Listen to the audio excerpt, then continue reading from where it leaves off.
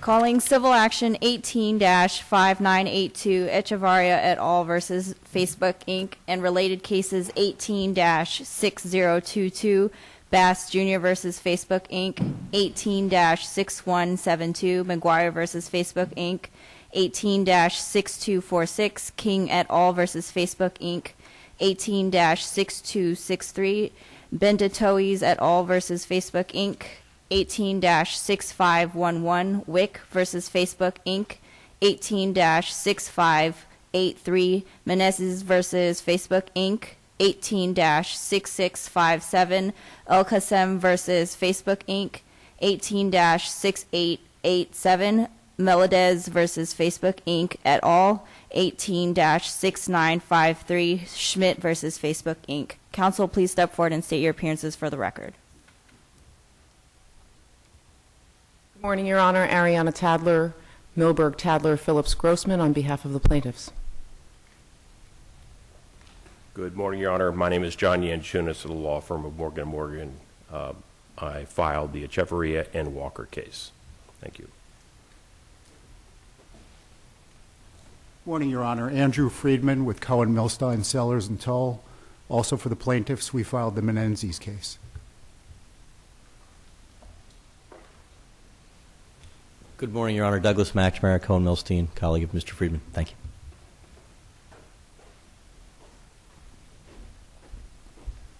Good morning, Your Honor. Ryan McGee, and I'm with Mr. Yanchunas' group at Morgan & Morgan. We filed the Echavarria and Walker complaint. Anyone else on the plaintiff side? Okay, on the Facebook side. Good morning, Your Honor. Andrew Klubach, Latham & Watkins, LLP, on behalf of Facebook. Okay. Good morning, Your Honor. Elizabeth Dealey, on behalf of Facebook, also with Latham & Watkins. Good morning, Your Honor. Sarah and Turner, Latham & Watkins for Facebook. Okay, thank you. Welcome. We're here for two things. One is the tutorial, which we'll get to in just a second, and the other is the case management conference, which will immediately follow.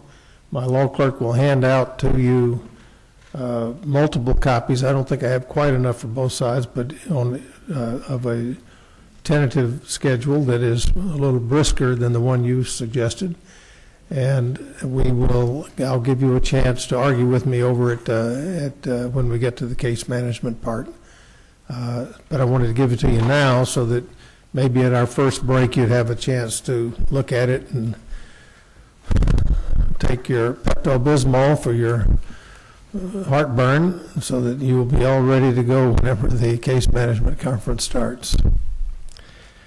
All right, so welcome to the court. Here's what we're going to do. We're going to teach me some things about this problem.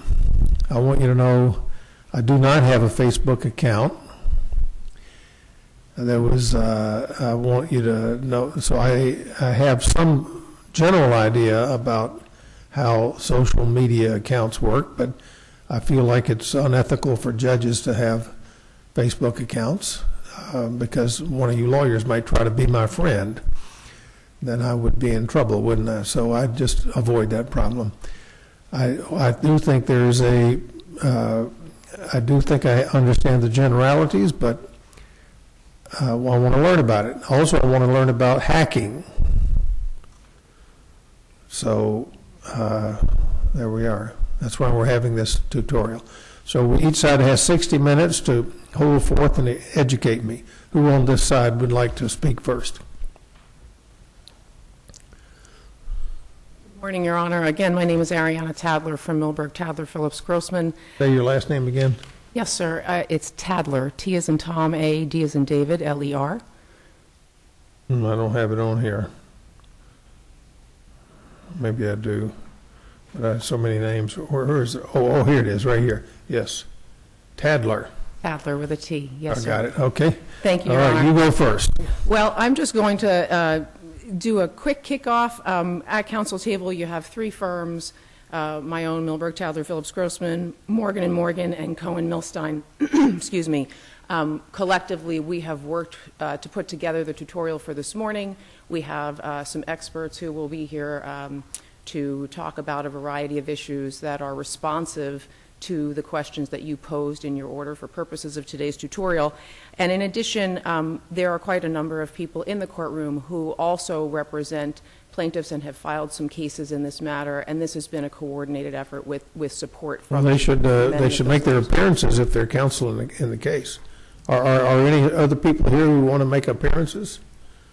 I think you should put your name on the record. Okay, now we're doing this by FTR, correct? And this is being recorded, but I need for you to say your name, but since it's on a tape recorder or digital recorder, we need, so say your name again. Thank you, Your Honor. Joshua Watson from the Arnold Law Firm, working with Mr. Antonis and Echavarria. All right, I heard that pretty clearly. Okay, yes? Good morning, Your Honor. Jonathan Shubb, S-H-U-B as in boy, Code, Swift, and Grad, Philadelphia, representing the plaintiffs. Which particular case did you file? All right. All right, I got it. Okay, anyone else? Good morning, Your Honor. Karen Riebel, R-I-E-B as in Roy, E-L, Lockbridge, Grindle, Mallon, in Minneapolis, representing the Nexus claim. Okay, great. Anyone else?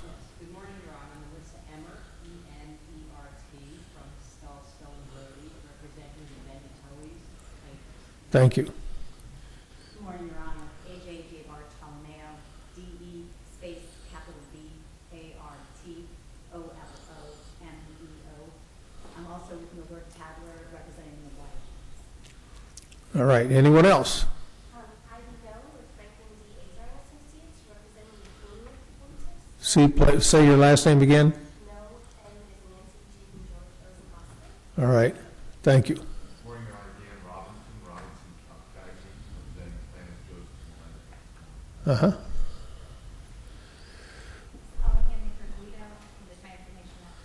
You got to say it again. I just didn't get it. Well, no, but it also has to be clear on the tape. On behalf of the Nexus plaintiff, with Courthouse. All right. Thank you. Okay. Dale Black, with plaintiff Joseph Schmidt. All right. Okay, so the reason we don't have a court reporter is, I think I've been told, it's on account of the partial shutdown and the shortage of funds, but I had wanted a court reporter, but we have to do this today by FTR, the tape recording system. But that's okay. We do that in a number of civil cases, and it'll work out fine. And it's also, by your consent, someone had wanted this to be, the tutorial to be recorded. I think other judges in the country are interested in it, and so they wanted to see what you have to say. So someday a judge in a distant part of the United States may say, well, you didn't say that on the tape. What you said on the tape was X. Now you're saying Y, so be careful. This is going to be used in other cases. All right, are you ready to proceed? I am, Your Honor. I'm actually here simply to make an introduction of Ryan McGee from Morgan & Morgan, who is going to kick off the presentation. And I just wanted to reiterate, we welcome the opportunity to educate the court and to answer whatever questions you have throughout the course of today. So Excellent. thank you. Thank you for that. All right, so please come forward. And your name again? Ryan McGee, again with Morgan & Morgan. All right. And, Your Honor, I have printed out hard copies of the slide deck as well as executive summaries and CVs for the two experts that we'll be calling today. Okay. If Your Honor would like those, I do have copies for opposing counsel, the clerk. Well, go ahead and give me whatever you think in the easiest way that you feel is going to help.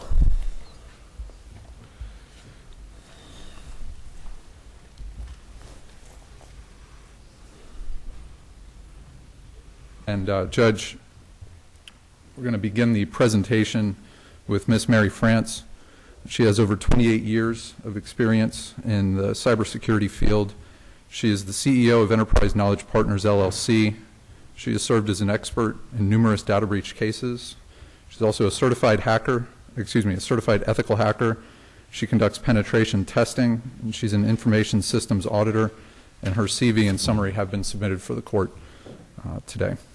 And Ms. France will be addressing the personally identifiable information, the value of that personally identifiable information, and the industry standard practices to protect against hacking. All right. Great. And that will be followed by Mr. Strebe, and I'll introduce him with his credentials. Okay, now let's have her come forward. She can stand right where you are. She doesn't have to be on the witness stand, or did you propose to do that? We spoke yesterday with your court personnel, and they indicated the witness stand, but whatever worked for Your Honor. Well, it doesn't have to. This doesn't have to be under oath. This is just a tutorial. I don't propose that it be under oath. If you want to do it under oath, okay. But I feel is that all right with both sides? All right. That's fine, Your Honor. All right. So the expert can come forward. Still, I expect her to tell me the truth. I know she will. She can stand right there and be the professor, as opposed to the witness. Unless you want to do it a different way, I'm okay. I can absorb it any way you feel is best. I think it'll be easiest if she sits at the witness stand. She'll have access to this. Please take the witness stand. But again, this does not need to be under oath. So you testify as if you were a witness, but this is not a evidentiary hearing. This is a tutorial. So welcome to the court. Say your name again and use the microphone, please. Mary France. F-R-A-N-T-Z. F-R-A-N-T-Z. Yes. Okay, welcome, and counsel, go ahead. Thank you, Judge. Now, Ms. France, one of the first topics that we've been asked to speak about today and educate with the tutorial is personally identifiable information. And I'd like you to start off with a general explanation for the court, what's meant by personally identifiable information. Personally identifiable information in general are a series of data elements that can be combined that uniquely distinguish any one individual to the point where they can be contacted or found.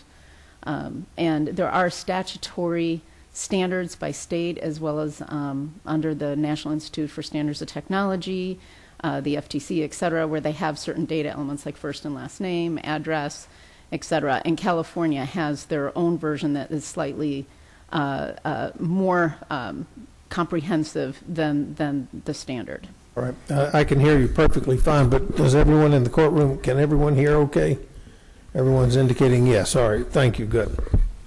And we've provided the definition, but I'd like you to discuss the difference between what you call historical, or excuse me, what's referred to as historical and temporary personally identifiable information. Okay. So the context is basically how it can be used and the value of it.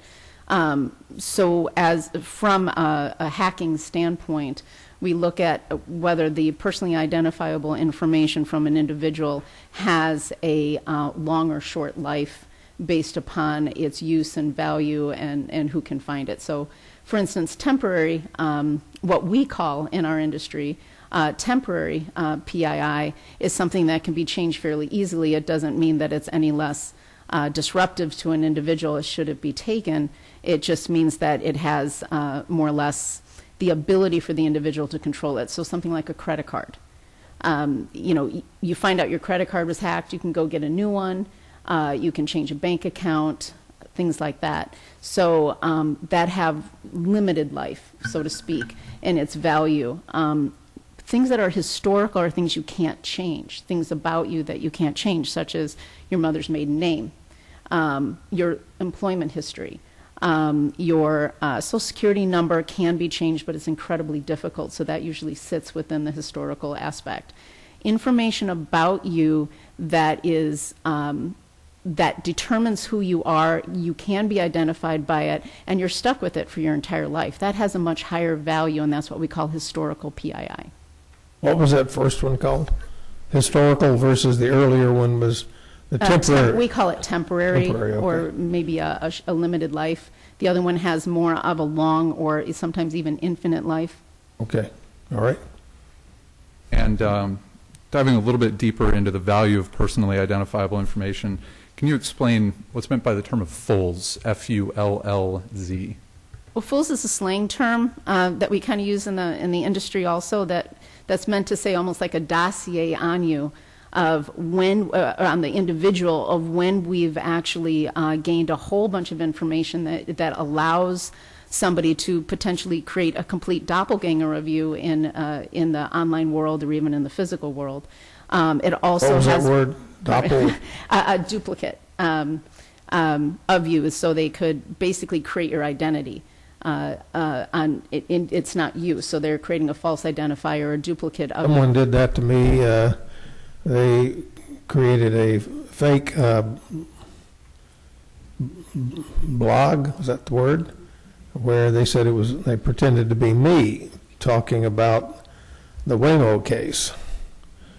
I think most people realized it wasn't really me, but would that be a doppelganger? Yes. Okay. Yes, it would. Right. So, they can go online, get a picture of you that is the original picture. They can get your information, your first and last name. They can get information about your behavioral traits, how you write, and then they can actually emulate that online and pretend they're you. Well, can you imagine what happens when people who don't know it's not you, and they can get fooled by that? So fools is a little bit more broad than that. It's basically a lot of different information put together, and the more information you have on any one entity, the more valuable it is. Just because you have so much that it's really hard to dispute. Okay.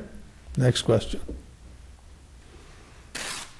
And Ms. France, would you speak about the value of PII in general with regard to the interested parties? Well, the highest value, again, is the fulls or aggregated information, simply because I have so much information about you. I can actually use that to manipulate opinions, influence. I can use that as an ethical hacker to do a social engineering campaign in which I can actually perform phishing exploits, because I can do something that you're so comfortable with because I know you so well. So the more information you have on an individual, more than information that's gathered on an individual, the higher the value is on the market from a nefarious standpoint, obviously. And when you are able to take a huge history of an individual's behavior, particularly online, you can get comments that they've made, you can get who their friends are, you can achieve what they liked, what they clicked on, things that they purchased, and you put that all together in kind of a package. And it can be mined to the point where whoever has that information, it knows you better than you know yourself. And can you explain how that applies to something like challenge responses? Well, challenge response questions are usually so are you familiar with Your Honor? I'm sorry. No. Okay. When you have some form of multi-factor authentication, so you don't just need a user ID and password, or when you forget a password, you can set up sometimes a series of questions. Like your mother's maiden name. Right. Yeah, all right, I know what those are. What street did you grow up on? Right, exactly. What was your first car? Things like that. Well, when somebody has FULS information, they can actually more easily, if not very accurately, answer those information on someone's behalf, and then be able to get into their systems. So challenge response is one of the easy ways that FULS is actually used. All right. And Ms. France, something we were asked to speak about is the dark web, but I'd like you to discuss the differences between the dark net and the dark web. Well, as somebody in the industry, it's more or less a pet peeve of mine when the two get confused. But when somebody says the dark net, they're really talking about the underlying infrastructure, the machines, the relays, etc. And the dark web is the services that rely on top of that infrastructure. So you have a network, and then on top of that you have the browser. And the dark net and the dark web are based upon anonymity. Basically, it's used to protect the digital privacy of an individual so they can't be traced. It's used for both good and nefarious purposes. And the way the darknet works is a system of routers and relays, so that every single time somebody connects from point A to point B to get to a service, they actually bounce around quite a bit. The minimum is like 3 hops. So I'm going to connect to that machine, and that machine before I get to my source, and hence I obfuscate the trail. It's very hard to trace who I was when I started off. So that's the darknet. Is that way. It's a series of routers and relays, and the dark web is the services that rely on top of that, sort of like we see in our normal browsers. Services like email, secure email in this case, etc. And you can't really get to the dark net without using a browser or some sort of service that relies on top of it. I don't get the difference between the dark net, which I understand what a router is and relays and those things, but I don't understand the difference between the dark net routers and relays versus the ordinary ones that the regular internet uses. What is that difference? The dark net actually uses the same infrastructure, but they use devices that are not registered or indexed or named, so to speak. So your regular internet, if you want to go to a website, a www.whatever, the reason why that naming convention is known is because it's been registered with the domain service, and you type in the address and you can find where you're going to, okay? The dark net physical infrastructure is a series of devices that aren't registered, they're not indexed, so to speak. You can set up your own relay on it. It's not hard to do from a technical perspective, but you don't name yourself, you don't say who you are, and so when you get into the dark web, into the browser, it's not like you can just Google something, okay, with a, look for a key term or something like that. You have to actually know where you're going. You have to know the actual address. And the addresses that you use in those browsers are not English-like. It's not like I want to look for Facebook, so I Google Facebook. It's I have to know the exact address, and the address is usually gibberish. It's actually a hash. So it's you have to be fairly. You have to know where you're going and why you're getting there. Now there are sites that have listings where you can find things because they've been gathered over time, but for the most part, it's meant for that anonymity. And it looks the same as the internet, except for, like I said, they're not registered, they're not indexed services. So you have to know what you're doing and you have to know where you're going. Why does anyone want to be, why would anyone want an address that's just a hash number? Well, if you're from a country that has a lot of censorship and you want to get, you want to be able to do what everybody else does on the internet, you want to be able to communicate and collaborate just like you would the free net or the public internet, then the method of the dark web and the dark net is to basically allow you those same services without being traced. So there's a lot of people that use the dark net and the dark web are not nefarious individuals. So I had the vague idea that dark web was illegal, but you're telling me no, it's not illegal. No, it's actually developed by the U.S. government, actually. Okay. When the internet first got started, they wanted a way to be able to use the collaboration capabilities of the concept of the internet without having their information be available to the public. Ms. France, could you speak a little bit about how the dark web is used to traffic stolen data and stolen information? Well, again, that's the anonymity piece and the lack of digital, lack of being able to trace you. So it's enveloped based upon digital privacy. And they would use that so they can traffic without being caught. So if I steal something from you and I don't want you to trace who I am, I'm going to go to the dark web and try to find a buyer for it, that sort of thing, and hope that I'm doing it in a way, because there are ways on the dark web to be caught, but hope that I'm doing it in a way that I can still get that information and trade it and buy and sell using the currency of Bitcoin, and you can't see who I am. Excuse me. I'd like to move on. We briefly discussed it, but have a little more of a discussion of how personally identifiable information is misused with big data repositories? Well, remember we talked about fulls. I'm going to get as much information about an entity as I possibly can, and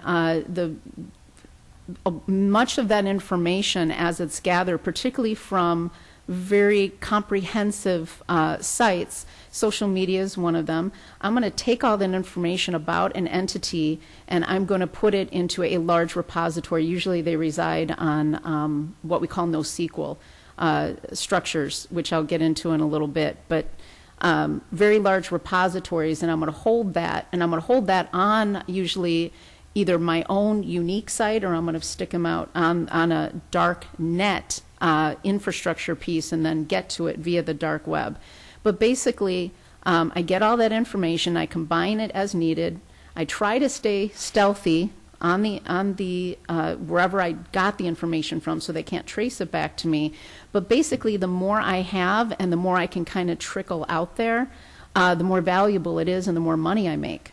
Now, there's some organizations that want it for their own, to steal IP, some nation states, et cetera, but when they want to make money, sometimes they trickle pieces of that out there and they actually sell it on the dark web. And when you said that you wanted to trickle the information, does that indicate that it's sold off in pieces instead of these fulls that you were describing earlier? Yes, because if I all of a sudden dump everything out there that I let's say stole from somebody, I'm going to be able to take that trail, and even if I can't catch the person or the individual or entity that did it, I actually gave it away that I just hacked this company, I just hacked the organization or whatever. And what happens is that the organization all of a sudden starts to lock down. They notify their customers that you've been hacked, and people start to be a little bit more careful. So the value of it may drop for the short term. But again, that historical information stays out there forever. So my goal is as an advanced, and I want to make it ethical hacker in my case. My goal is not to get caught, okay? So dumping everything out there at one time is going to cause some red flags, specifically for people who are, looking for that, let's say the FBI or something like that on the dark web. Okay, so my goal is to just trickle things out there and make it last as long as possible and never give away who I am. And sometimes I don't sell it myself. I would give it to third parties that all they want to do is get a quick buck. Another thing that we often do when you say give the whole thing, give millions and millions of items of information to, or do you mean trickle it out to those intermediaries? Trickle it out to the intermediaries. So let's say I steal your mother's maiden name, Your Honor, and your address, and let's say your phone number, and a few other things. So I want to make some money off of that. There's a couple ways of doing that. I only give out pieces of it, and maybe I make one piece of that completely wrong so that the value is diminished, but I'm also saving the data for later because it doesn't look like something was fully compromised, and it can't be traced. So you do that. Sort of like if I steal a car, I may sell it off in pieces, and instead of just selling the whole car, one, it's really hard to trace because not all the pieces are going to be serialized, so I can trace it back to the car that's stolen. But I also extend the value of that because I can sell the pieces off in pieces for greater than the cost of the whole. So I actually make money off of it that way. We're dealing with logical information, so the car can be duplicated all over the place. It's not a physical thing I lose at the end of the day. Ms. France, on this next slide, we have this graphic of the high-level hacker life cycle. If you could just walk us through this, the life cycle that you've displayed here. Well, this is a genericized hacker life cycle. There's lots of copyrighted versions out there where people have developed very in-depth methods and versions and testing criteria for this. This is a very genericized, but I want to point out one thing. The first thing that I do as an ethical hacker when we're hired to actually hack into a company is we look for what we call low-hanging fruit. So we're going to do reconnaissance scanning. We're going to monitor the environment. We're going to take a look at their websites. Okay, we're going to see what's available, and we're going to do something called crawling the website. or crawling that particular service that they've exposed to the web to try and find data that we can use. And sometimes websites are built very poorly, and when someone's logging in, if you're looking close enough and you know where to look, you can actually see user IDs and passwords, tokens and cookies, et cetera, exposed. And we take that, and then sometimes that's all we need to show, hey, we can get into your website. We can pretend that we're somebody else when we're getting into it, depending on how we've crawled or exposed that particular site. Other times we do a network mapping called an Nmap. It's a common tool. It's free. But again, I'm going to do this as an advanced hacker. I'm going to try to be very quiet about it because I don't want the company knowing I'm looking at them. I don't want the entity knowing because they start to put in their own defenses and make it more difficult for me. So I become very quiet and I just take a look at it and see what I can find. So reconnaissance scanning tends to be the common denominator for the start of any type of hack. And sometimes you don't need to go farther than the reconnaissance scanning. Sometimes you get what you need and you can break into something. Sometimes you have to take more advanced steps. Maybe try to get in there and see what the error messages are so it tells me about their environment. But reconnaissance scanning is very common, and most organizations that have anything of value are constantly being tested by unethical hackers to see what they can get and where some vulnerabilities or holes may be in their services. So let's say you have a website that lots of people use, and there's private information in there. Still, these websites say that they have secure steps taken. So I got two questions. One is, if that's true, how does a hacker even get through? And does the hacker somehow see machine language, see Java language? What is the language that the hacker sees when they're trying to bust into a system? It depends on how well the system was built. And that's pretty much the nuts and bolts of it. I mean, if the system is built very, very well, they try as hard as they can not to expose information that would give even someone a clue as to how to break into them. If the system is not built well, then sometimes it's a free-for-all. What does the hacker see when they're trying to break into what appears on their screen? We actually have a small, very short example of that. Good, let's see that. Okay. So this is a generic web crawl, and we did use Facebook, but I did not log in. And this is a free tool that you can download. It's got a tutorial with it. It's called Zap. It's free. It's been around for a very, very long time. But you see, as someone goes into www.facebook.com, all this information comes up. Now, that may not look very digestible by somebody who doesn't understand the technology, but for us, that's the first place we look when we are hired to simulate a break-in. What is, I see those rows and columns. What does that represent? It's too tiny for me to read. I can't when read it. Someone goes in and types in www.facebook.com, there's a lot of stuff that happens between your browser, for instance, and the services that are being delivered to you. So this is the things that go on in the background. And now you can see them with the naked eye without using a tool, but it takes a little bit more skill depending on the browser. This is just a free tool that exposes every bit of data that's going back and forth between your computer when you got in. And it doesn't have to be, the current case. It could be anything that you get into. You can get into your utility bill, to pay that, and you will see this stuff going back and forth. You click something and you try to grab that service, and it's delivering that website back to your screen, populating it based upon your credentials. Let's say you put in a user ID and password or you didn't, but it's populating that website. And so this is what's going on behind the scenes. What page number is that in your slides? 9. Page 9, Your Honor. Let me see if I can read any of it. It's still too small. I can't read. I'm sorry. We can print a copy that would be larger for Your Honor, provide it to Chambers after the hearing. No, it's, no, but is what is on page 9, is that the Java code? Is that Java code to begin with? Is that what that is? It could reference that. In this case, I think what it is, because I only did it for a couple of seconds, and I wasn't trying to break in anything. I was just giving a small example of what could be seen. Most of this is HTML and what is brought back and forth between the session on your browser session. So I go to a browser, whether you're using Safari, Google, Internet Explorer, it doesn't matter, and I type something in. What you don't see right away in your visual screen. I never see anything like this when I do it.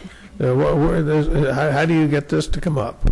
Well, I used a free tool called Zap.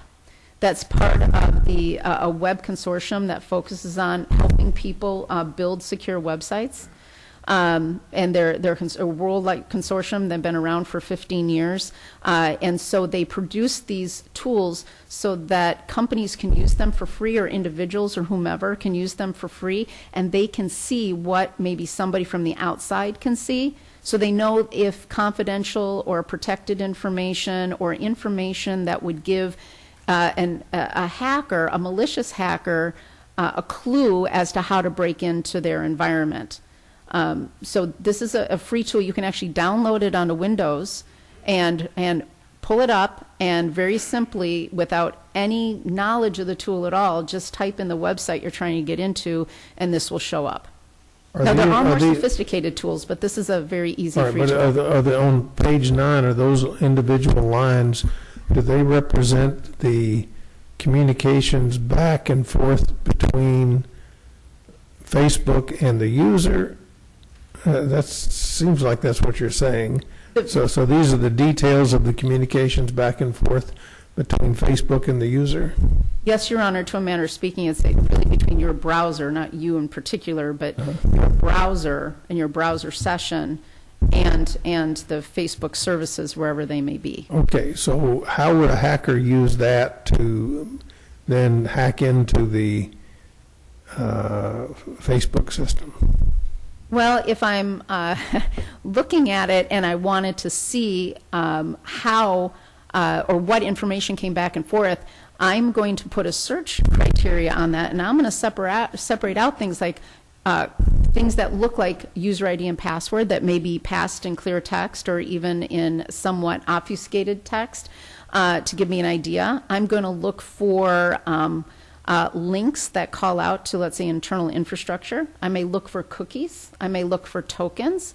I may look for a lot of different things in there. And I'm going to take that and I'm going to say, aha, let me see if this works when not going legitimately into this into this particular website. We've been very successful with that type of reconnaissance scanning when we go in, when we're hired by organizations to see what can be seen from the outside.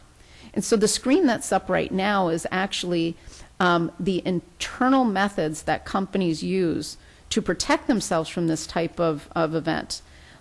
So the whole goal of corporations and small businesses and individuals who put stuff on the web is that they can use these types of tools and they can test themselves to see what it looks like from an external malicious hacker's viewpoint to make sure that they're not putting stuff out there that could leave them vulnerable.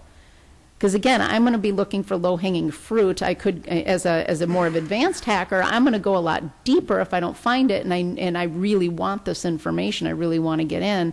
But what I just showed you was a very quick and easy way. What organizations do with their own security is they use these types of tools to emulate what an external malicious hacker may see or do. So their steps are, first of all, to perform their own reconnaissance scanning from the outside in, to say, hey, what can be seen about me? Am I giving away something I shouldn't be giving away? Am I living by, let's say, my privacy statements? Did I inadvertently expose something to the internet that I shouldn't have exposed that would either leave a part of our business, the client, the whole company, or whatever at risk, okay? And then fix it. And there are ways to fix it. And there are methods and tools out there that you can continue to test to make sure you fixed it correctly. And then each step of the way, I go through this and I make sure that I'm following protocol that actually emulates. So if the slide here shows the external hacker life cycle and then what organizations, what best practices to do internally at a very high level, I might add, to protect them from those malicious hackers. And Ms. France, I'd like to call your attention to the next slide. The securing databases, kind of a natural segue for what you were just speaking about. Could you speak about structured versus unstructured databases? Yes, so now there's multiple types of databases, but I'm going to talk about them in two different formats. Structured, which is what we normally see with very large mature databases and rows and columns where you have specific data elements and tools and you can query against them so you know what's in what row and what column. You can query and find that exact cell, let's say in a spreadsheet or in an Access database or anything like that. Unstructured database is basically a repository where you can put a large variety of data in there at once, and it's meant for speed, so volume, velocity, okay, is two of the key words for that. And you'll see that a lot of the data, not only that's stolen in FULS format on the dark web is stored in this when they mine it themselves and they put it on their own infrastructure, but also large organizations that gather data, a lot of data about individuals, either for marketing or for mining purposes, et cetera, to find more information to use that to be able to communicate with your users better, put it in these large NoSQL structures. And NoSQL is almost always open source. There are some paid versions of it, but it got started as free software. Most expensive part about it sometimes is actually the hardware and the processing units that you put it on.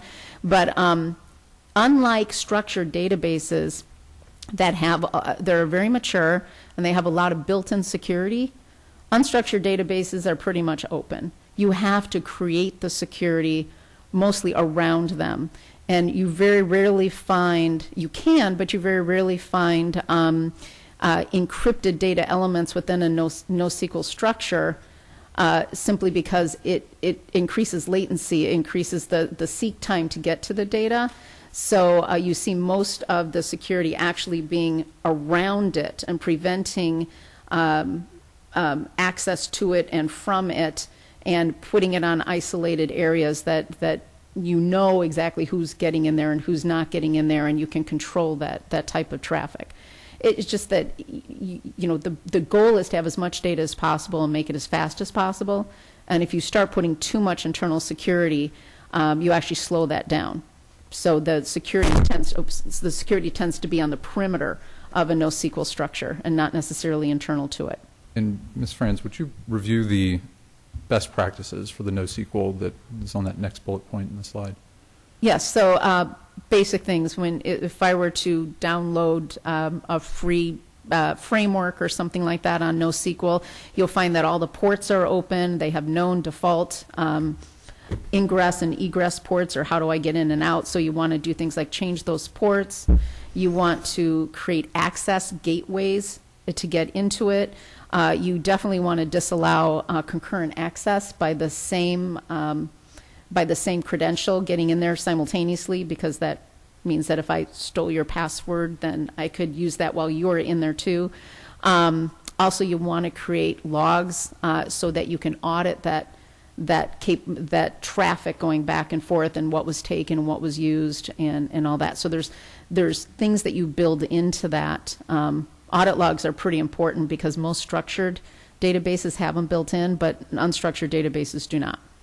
And segueing from securing the databases, can you just briefly touch on securing web apps?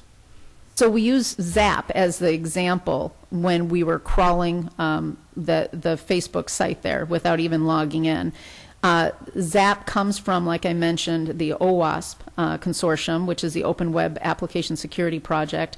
And they've been around for 15 years, and their whole goal is to, it's a group of individuals that have, that put out methods and ways that are just industry standard, or they set the industry standard to determine how to secure websites like Facebook, social media sites, anything that's really exposed to the internet. So they set out the standards for that. And they're most popular for what they call their top 10 vulnerabilities or their critical threats. And the top 10 started sometime around 2003, I believe. And three types of threats have been in there consistently since it started. One is cross-site scripting, which is something that I was looking at in that crawl, that ZAP crawl that you saw the example of. Cross-site request forgery and broken access control. Broken access control cross-site request forgery started in 2007 as a known vulnerability for the way current websites are being built, but the rest of them, they've been out there for almost, for over 10 years. And cross-site scripting specifically says, do that process where you're running and looking at it from an external hacker's point of view and see what's exposed. You want to look for the ability to bypass access controls, but you more importantly want to look for exposed cookies and tokens in there so that you can re-architect it, and they give you lots of different formats to how to re-architect it so that those particular items are not exposed, and therefore you can decrease that vulnerability. And what about briefly cross-site request forgery and then also the broken access control? Well, broken access control is when, well, it's a little bit more complicated, but basically broken access control in a nutshell, very high level, I want to add, is that I can get into that site without actually logging in. And I can steal some of those things that are exposed and then use that to access it without being tracked, without, I can bypass the normal method of making sure that someone who gets into a site is the right person and is secure. We're going to run out of time. We've already used almost 40 minutes of your 1 hour. Let me ask you a question. Do you have a good understanding now of what you think went wrong with the Facebook situation we're dealing with? And if so, can you explain it to me? Well, we haven't performed discovery on this from Facebook's perspective at all. So we have it from what's been exposed and knowledge in the industry from being, let's say, an API developer, et cetera, for Facebook. So we have some idea, but I do not feel qualified to talk about any type of actual details because I can't back them up yet. I don't have that discovery. That's perfectly okay. I just wondered if you did. Okay, now you need to be aware that when 1 hour, that the time's up at 1 hour. So you got about 20 minutes. And that concludes Ms. Fran's presentation. All right, Ms. Fran, so you've been very helpful. Thank you. And Your Honor, next we'll present Mr. Streeb, and that's Mr. Matt Streeb. He's got over 29 years of experience. He's the CEO of Kinetic IT Services, also the CEO of Synergy Cloud Hosting. He served as an expert in numerous data breaches. He's authored 18 books. He is the inventor of the No Transfer NOTX patented device authentication protocol, and his CV and executive summary have been. Thank you. All right. What's your last name again? Strebe. And he'll be discussing authentication, access tokens, and the hacking of those access tokens. All right. Please welcome to the court, and please go right ahead. Good morning, Your Honor. I'll speak very quickly. All right. No, you don't have to. But when the hour's up, the hour's up. All right, go ahead. All right. So the things that I wanted to talk about were a little bit. I want to first let you know that I'm talking generally about some security protocols and not specifically about how Facebook works because as Ms. France alluded to, we don't actually know yet. That's fine. That's fine. That's early in the case. I understand. Sure. So generally in a web application, there are two big pieces of software. There's the server-side software that runs in Facebook's cloud infrastructure, and then there's the code that they deliver to the web browser that runs in the browser. That's called now, is that browser on my desktop? That's right. Or is that somewhere in the cloud too? No, that's the software running on your desktop. So this is a case where they are delivering software to you in real time, and your browser runs it. That's the JavaScript language that you've learned about. Just to make things confusing, there's a totally different language called Java but the one that runs in browsers is called JavaScript. So when you have a classic old-school web application, it was a very simple transaction between your browser and maybe a single server. You download a web page, maybe there's some JavaScript code in it, and it shows you on the screen what that website wants to show you. Security in those cases was controlled by a simple mechanism called a session. A session's like a phone call. When you first call somebody, you know who they are by their voice, or they identify themselves. That's an authentication process, right? They've authenticated with you, and you understand that because you're still on the same phone call, that it remains the same person. So session authentication is how simpler web apps, and especially in the early internet, did most of what they do. More sophisticated large-scale web apps that have billions of users, they have to, by necessity, use many hundreds to thousands of servers to store all the data that is stored. And so they have a problem that early mechanism of using session authentication doesn't work well for all the different pieces of data that they have to put together. And when you load a social media web page, there are elements of data that come from all kinds of different servers. It might be that if you have a friend who's in France, his information may actually come from a server that's in France because it's close to where it's normally used. That's one possible example. It's often the case that different types of information, like videos or images, are stored in even entirely separate kinds of databases that are optimized for that particular kind of object. So when you look at a social media web page, you're seeing data that comes from all over the place. And to handle that, there is a protocol that's kind of standard for internet services called access tokens.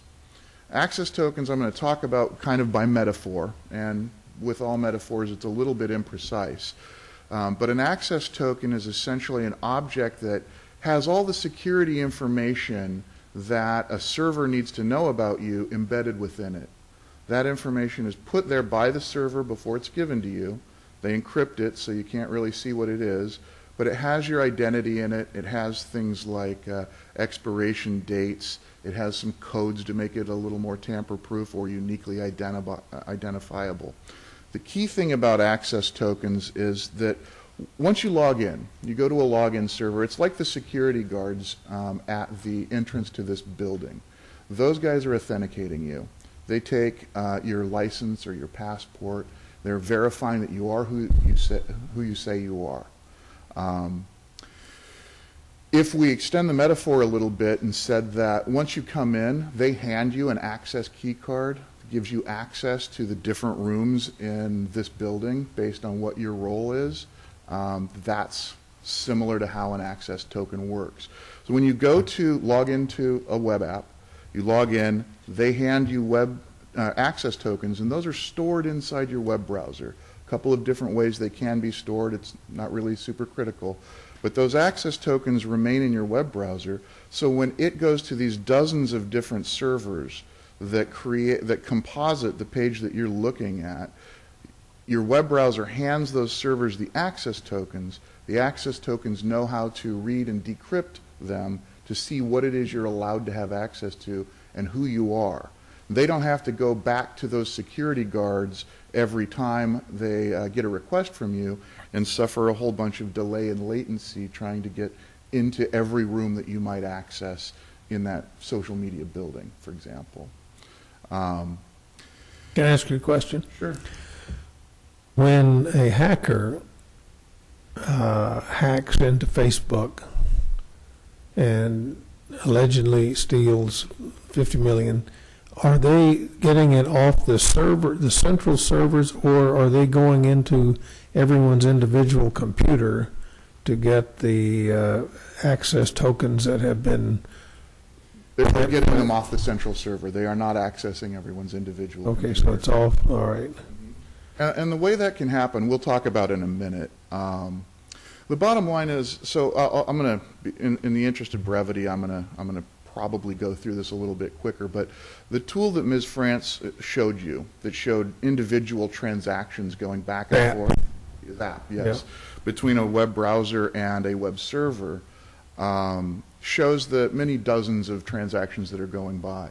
Oftentimes, those transactions are authenticated on the server side with these access tokens. So there's a couple different types of access tokens. You can have a token that's specific to you, a judge, and it's going to get you into your chambers and into your courtroom and into the areas of the building that are appropriate for you.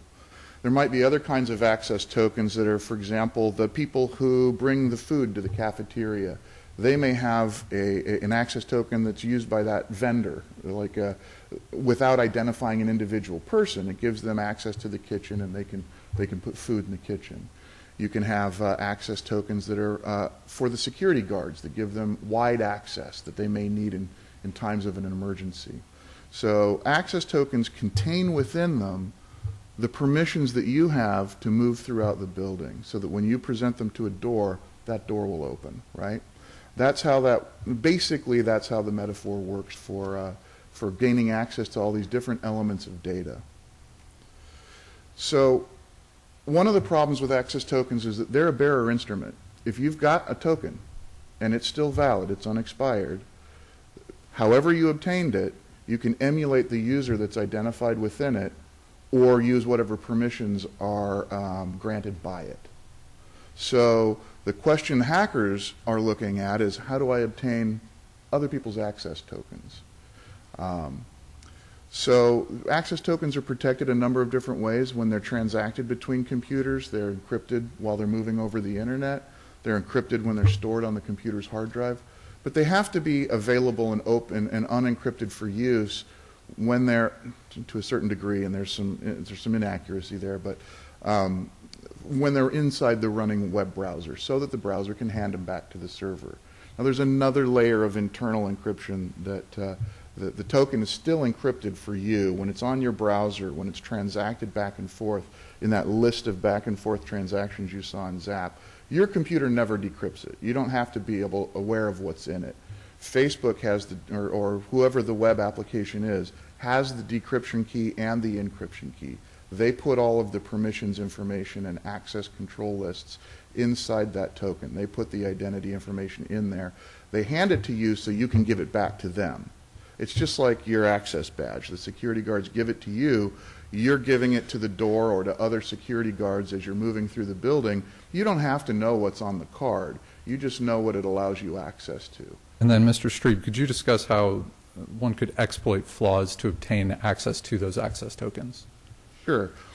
In the metaphor that we've been talking about, if you come into this building and the security guards take your passport and your license, that's a long-term form of an access token. You keep it. You don't use that license to open the door. You use a short-term key card that they give you. In this metaphor, the guards give you a card that's valid for some period of time and for the doors that you're able to open. If those security guards make some kind of a mistake, and some of these mistakes are going to sound a little silly and obvious, and they're not applicable to what happens necessarily in this case, we don't know yet. But for example, if I come in and say to the guard, I need access to room 12, if instead of making me a unique access card that has a very specific permission to open this door for room 12, if they instead said something like, well, here's Judge Alsup's card, he has access to room 12, just use that. Then I've also got access to everything else that you've done. That would be a silly mistake, and I'm not saying that that's what happened here. But those kinds of architectural mistakes are what occur in these kinds of situations. Somehow, through some method, some architectural flaw or bug in the software, the wrong access token is provided to an end user, maybe through a series of complicated interactions, but hackers figure out how to tease somebody else's access token out of the authentication login servers or out of the web application servers. And they do it by using tools like Zap to examine what's going by and making, educated guesses about what they might do to change or what's happening. And Mr. Strebe, on this, what's now slide 17, we have a photo of the web inspector. Sure. Could you just briefly explain what that is? So this is a picture of a social media website, and this is a regular web browser. Most, if not all, web browsers have special extra tools that are built into them for software developers to use. so that they can examine what's happening inside the browser. So right here you see I'm just going to this menu item that's built into my web browser. It's called Show the Web Inspector, for example. And what we're looking at now are actual access tokens. These are embedded in the web browser. They're stored here when you use this site for some temporary period of time. The highlighted one there is, for example, an actual access token. I don't know what it means. That's just a random string of letters and numbers with some dots and dashes in it. I'm not sure what its purpose is without going through some level of discovery, but the bottom line is that's what they look like. This one is this long. The length of them varies depending on how many permissions or access control entries they might have inside them. What's put inside of an access token is entirely up to the web application developer. And are these encrypted or are these decrypted? These are, well, most of these are encrypted. Some of them are actually not encrypted, and some of these are not access tokens. Okay. And in the interest of time, we'll move on to OAuth 2.0. If you could explain for the judge and the court what we mean by OAuth 2.0. Sure. OAuth 2.0 is the protocol that implements these access tokens. It's a standard that was put together by a web standards body. It's used by a number of different web application sites. And what's the interplay between latency and security with OAuth 2.0? Well, so just as with an access badge, there are vulnerabilities to access tokens because they're bearer instruments. If you were to lose your access badge outside in the street and a person who's not authorized to be here wanted to enter the building, and we imagine that the security guards don't know who you are otherwise and trust the bearer instrument that they're handed, then that person can get in. So because it's a bearer instrument, there are these vulnerabilities, and they're oftentimes limited by having a very short expiration time. But that's totally up to whoever writes the software for the web application. It's oftentimes a trade-off between security and ease of use. To make it really easy to use a website, to reduce kind of barriers to growth or barriers to obtaining clients, it makes sense for companies not to do things like pop up a login dialog box every time you start the website. So you might log in once every few weeks or once every few months instead of every time you go there. It makes it simpler and faster, but it leaves a token on your browser that may be somehow taken and used by other people. What is the difference between these tokens and a password? So the tokens contain all of the information necessary to gain access to a website without you having to prove who you are. They give you an authority, but they don't authenticate you. The assumption is you've already been authenticated by an authentication service, and the ability to decrypt that token proves that you were authenticated at some point in the past. And Mr. Strebe, how does that tie in with the view as function that's at the issue of this case with tokens and access tokens? Well, without the benefit of discovery, of course. Yeah, without the benefit of discovery, what appears to have happened is that there's a feature in Facebook that allows you to see what you look like to other people. So, for example, if you have a person, well, I might not want my mom to see all of the same posts that I show my friends because I have different aspects of my life that I expose to my mother than I expose to my friends. So it makes sense for me to know when I post something whether or not my mom can see it. So that view as feature appears to have been implemented in such a way that it would have passed my mom's user token down to me when I'm using that function in certain specific cases. And so one of the problems with OAuth that developers have to be very careful about is that they never send a token to a web browser that doesn't belong to that user. It's a vulnerability that's known about the protocol, and it's something that developers have to be vigilant about.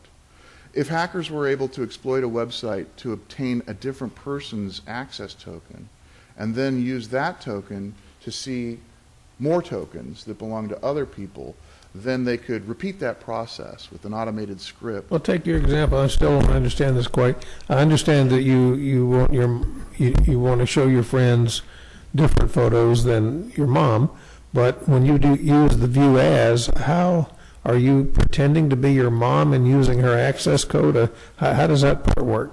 Well, so Facebook has their own method of doing this, and I don't want to assert that I know what that is yet. I only know a few things that have been made public that are fairly vague about it, but it appears that, yeah, they're creating, you remember when I mentioned that your web page comes from many different servers and every data element on it comes from different places? It might be a simple way to compose a page for you from somebody else's viewpoint if you were to use their permissions to do it. And that way the page gets assembled in the same manner as it would be assembled for that other person in a very simple way. That's a possibility. But, so you're saying, literally, if I understand you, that you looking at on your Facebook page would say, I want to do the view as, and then you would type in your mom's name and somehow the computer would use her access code to It would be safe to do that to some degree if the access token always stayed maybe on some server that Facebook owned and was never delivered to my web browser. But if because of a combination of features or a mistake or something like that, her token was ever actually delivered to my web browser, then it could cause a vulnerability like that. All right, now, just be clear, you're just speculating here. You don't know that that's the way it came down. Right. Okay, all right. I'm speculating. All right. So I'm saying how these things could happen generally to a web app based on many different things. So all right, you got about 2 minutes left. Right. All right. So the only so we do have some preliminary questions that we need to know in order to figure out really what went wrong. How was the view as token developed? How does Facebook test the security and functionality of that prior to release? What processes do they use to test their features like view as? And in general, what security development processes, practices, and policies does Facebook use to test their software prior to release? When did Facebook first detect this issue, and how did they detect it? When did they identify the root cause of this issue, and how did they identify the root cause? Was any report developed by Facebook internally or by a third party to discuss the issue? And how did Facebook determine who was affected by this? What steps did they take to contain and remediate the issue? Those are okay. You're getting more into the argumentation here, but all right. Okay, let's bring yours to a close. I thank you very much for your assistance.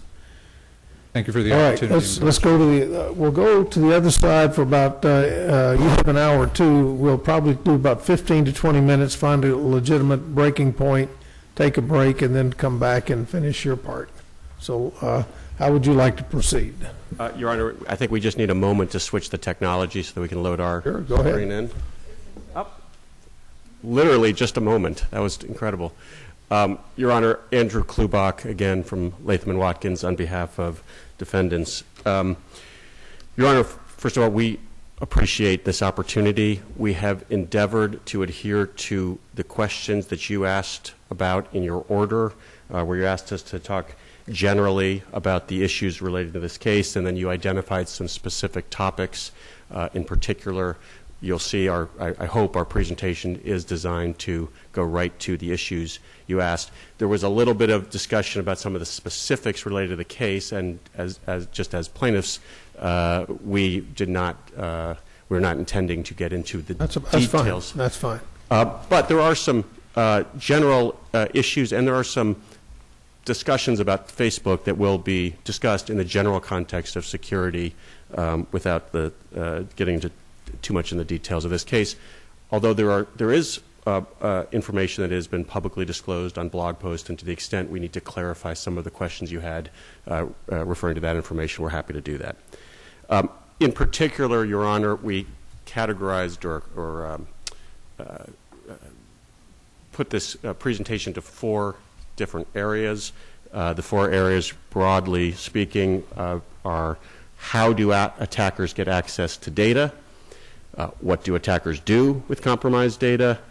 How do companies, you said the industry, defend against attacks? And then we talked specifically about Facebook's general approach to security, although without getting into the details of this particular.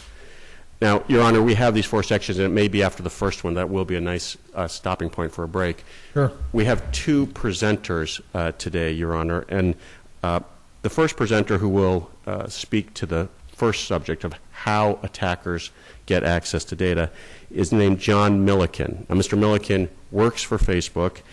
He's a member of the privacy infrastructure team. He's from London, which you'll be able to tell immediately from his accent, I think. And he received his degree in computer science from Cambridge. Back in 2012, he won Britain's Cybersecurity Challenge UK, which was a nationwide competition about cybersecurity. He joined Facebook in 2014, and he spends his time working on building privacy-enhancing features.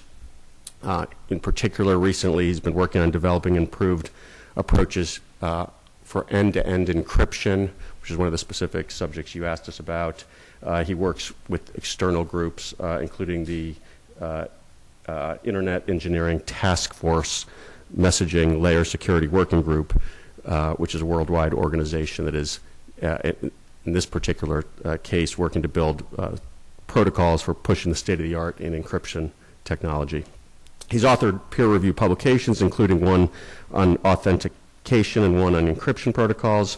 He's spoken at a number of conferences, including where he was a keynote speaker at a conference hosted by Parliament, where he actually demonstrated for members of Parliament how an attack could take place. In this case, it was on the BBC, and he'll talk a little bit about that.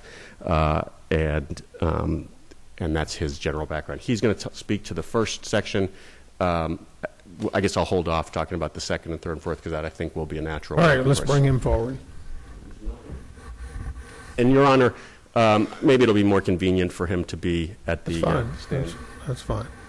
Again, you don't have to be under oath. This is a tutorial. It is being recorded, though, so it might be used in the future. Welcome, sir. Thank you very much. Say your name again. My name is Jonathan Milliken. Okay, welcome. Please go ahead. Thank you very much, and good morning, Your Honor. Thank you for the opportunity today to talk to you about cybersecurity. Of course. So I'm going to start by talking about how attackers get access to data. And it's easiest to frame this discussion with sort of consideration of what the fundamental challenges are with cybersecurity that make the field of cybersecurity a little unique. So to start with, the internet is open by design, and this is a good thing, because if you're running a public website, for example, it's actually quite desirable for this to be accessible for anywhere, for your business to be able to reach people who are anywhere. But this does also mean that attacks can be launched from anywhere, potentially by anyone and at any time. And also, because attacks are just information or code that are running, it's relatively easy for these to be replicated across the web and are often automated. Another issue is that when we're talking about complex online systems, the fact that they are so complex essentially means that bugs are inevitable, and some of these bugs can result in vulnerabilities.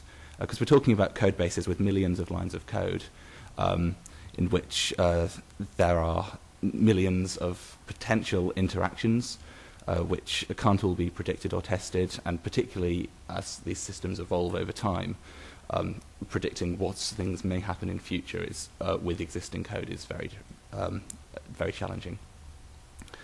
And it's also a very asymmetric enterprise to defend against attacks, because fundamentally, if an attacker has a goal that they want to achieve, they only have to find one way that they can succeed in achieving this. They only need one exploit that can do it. Whereas in defense, you need to be concerned with the entire attack surface of places where these attacks could happen. And So if we want an analogy for the challenge of cybersecurity, people often think about a safe, but this isn't really a great analogy, simply because a safe, for example, has a pretty specific security goal. So, for example, that only the person with the key can access the contents. You're concerned about a limited number of security properties, for example, the strength of the box or whether the lock can be picked. And it's designed in advance of use. It's not some evolving system. So a much better analogy would be a city, for example, where, for example, there are many different entry points, say by foot, by road, etc., but also perhaps things which aren't designed for humans to enter, say the sewage system. A city is constantly evolving. It wasn't designed at some point. There's always construction going on, for example. And its threats vary widely. So, for example, you may want a country's military to defend it against invasion, but also kind of smaller threats, such as people failing to pay for public transport usage, for example. So it's a much closer analogy with many different entry points. It's evolving, and there are just kind of broad risks, many of them unpredictable. And I mentioned this notion of an attack surface on the first slide. So it's worth briefly defining this. So this is all of the points on a network which might be accessible to an external attacker. And so in a highly complex system, this is likely to be very broad. So for example, if you're running a website, your attack surface could well be the servers running your website, the website itself, the user interfaces that are provided, any developer interfaces that allow third parties to interface with your websites, the email accounts that your employees use, and any other portals which these employees use to log in, and then any other third-party systems that your site may connect with. But that's just a few examples. There are many more possibilities. So let's look at how a few attacks may happen. These examples will all be somewhat simplified, but they're designed to kind of give the rough idea. So this first attack is an attack on internal systems. It's sort of an instantiation of the high-level hacker lifecycle that we saw in the previous tutorial. And so this example may, for example, start with a phishing email. A phishing email being an email designed to trick someone into doing something against their interests. For example, it may contain an attachment which is actually malware, so software designed to damage the computer or gain unauthorized access in some way. So in this example, if we have a malware attachment and an employee opens it, then this might give an attacker control of that employee's computer, which can then serve as a foothold into the company's network. When you say open, do you mean open the open the email or click on the attachment? Typically these days it would be clicking on the attachment specifically. Generally, just opening an email wouldn't succeed these days, although I couldn't say for certain if that's always the case. Okay. So just take that example. When you click on you get the phishing email, and then there's a thing. I know enough not to click on it. I'm afraid to even open them. So, but let's say you click on it. So what happens then if it's malware?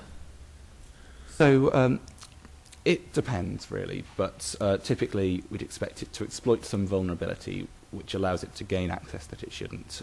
I have a few slides on vulnerabilities later on. Okay. You proceed. Thank you, Your Honor.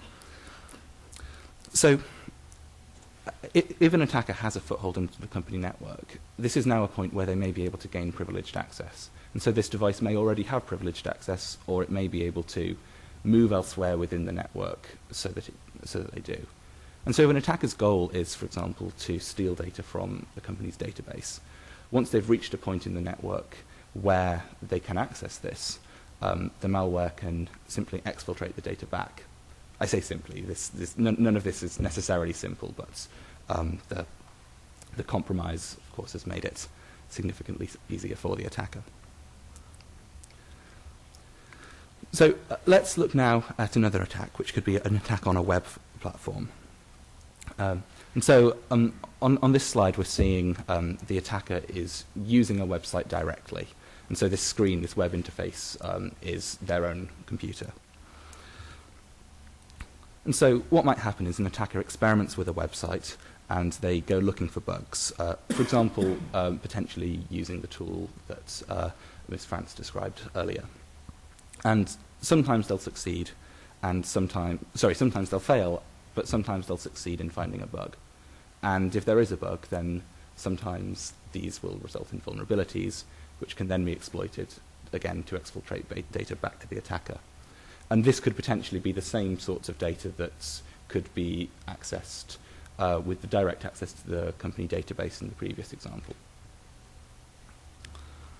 But, of course, the attacker in this instance hasn't ever been inside the company network. They haven't gained privileged access in that way. Another potential attack could be an attack at the point that data is transmitted to a user. And so the previous tutorial discussed about how you mentioned about how connections go through a variety of routers and switches. And so no connection is direct. And so if one of these routers in the middle is malicious, for example, a free Wi-Fi network that you may connect to in a coffee shop, if someone sets one up and you can't distinguish that from an actual legitimate one, then this can potentially mean that when you connect to a website, an attacker can then control and manipulate your connection in various ways. And it's potentially easiest to describe this by way of example of the attack that Mr. Klubot described, that I demonstrated at this conference run by the UK Parliament's ICT Forum a few years ago. And so what was that? Are you going to explain that? Absolutely. Yeah, yes. Please explain that example. So in this example, in the conference before my talk, I set up a Wi-Fi network called Dubious Fake Network, just to make sure that they'd know not to connect to it. But I invited anyone who wanted to participate in the demonstration. It was called what? Dubious Fake Network. Fake? Yes. Did people connect to it anyway? When I invited them to, if they wished to participate in the demo. But certainly I wanted to make it clear to them that this was not something that you would typically want to do. And so I did warn them that I was in control. But this network, it behaved exactly like a normal Wi-Fi network, unless you actually connected to the BBC News website. Now, the day I gave this talk was Halloween a few years ago, and so I replaced the headline that they would see with a story about a zombie apocalypse occurring in London. So in this case, it was obviously fake, but if someone wanted to attack you in real life, it's likely that, for example, maybe they, rather than manipulating the data, they would just observe the data being transmitted and try to steal anything that was sensitive that had been sent. And fortunately, I should just say that the BBC News website is no longer vulnerable to this as of last year. So you were able to break into the BBC? Oh, sorry. I should clarify this. At no point did I break into the BBC or access any of their servers. This was just at the point that the website was delivered to the user. So it was happening on the router that I was running that they had connected to, rather than in any way damaging any BBC assets. So someone who was at the conference wanting to tune into the BBC News would get your thing about zombies instead of the real thing? If they were connected to Dubious Fake Network, then yes. I see. But if they were connected to Dubious Fake Network, perhaps they shouldn't have been surprised by that. I see. Okay. So finally, I'd like to talk about an attack on user devices. So this is a little different from the previous attacks, because these could be out of the website's control. And so in this instance, let's say an attacker wants to infect the devices somehow. For example, using a phishing email, like in the previous example. Sorry, not the previous, the example that I started with. But then the attacker can either take data from the device or wait until the user, say, connects to a website which they're sending sensitive data to, at which point the attacker can read that data and, again, exfiltrate it back. So you asked about how these attacks may happen, say how malware may take control. And the answer here is really there are software vulnerabilities out there, and these attacks often exploit them. And actually, most of the time, we're looking at publicly known vulnerabilities in third-party software. When you say, if you're talking about a company, you're not talking about their own software, but software that they're running from others. Wait, I don't understand that point. Say that again. Within a no company will run exclusively its own software. They run software from a variety of vendors, potentially including themselves. And so any of this software which they're running on their network has the potential to contain a vulnerability. And often these are publicly known. They can be reported in the database called Common Vulnerabilities and Exposures, which is totally public. Thousands of these are reported every year. And typically there are patches available, but often attacks will happen because people or companies have failed to ensure that these patches are actually installed to protect them against these vulnerabilities. So if we look at publicly reported vulnerabilities over time, we can see in the late 90s we were looking at a few hundred per year, but now, say in 2018, there were almost 16,000 of these reported. And this is actually... Is that new ones per year? 16,000 new ones per year? Yes. Or just under, yes. Wow. And so this is a good thing because these databases being public does help companies to understand what their risks are and understand when they're when they're vulnerable and when they need to patch their systems. But it's also very useful to attackers because they're often able to scan for vulnerabilities and see which companies are actually exposed to that threat. But there is another class of vulnerability, which is called zero-day vulnerabilities. And so it's much rarer that an attack will use one of these.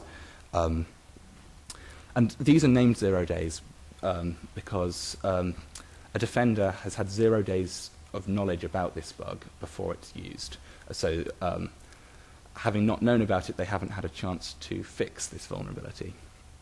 And it often requires sophistication to identify because a company will typically be able to prevent a lot of the low-hanging fruit, for example. And so if no one else has caught them before it's been attacked, then that innately means it's going to be harder to find them.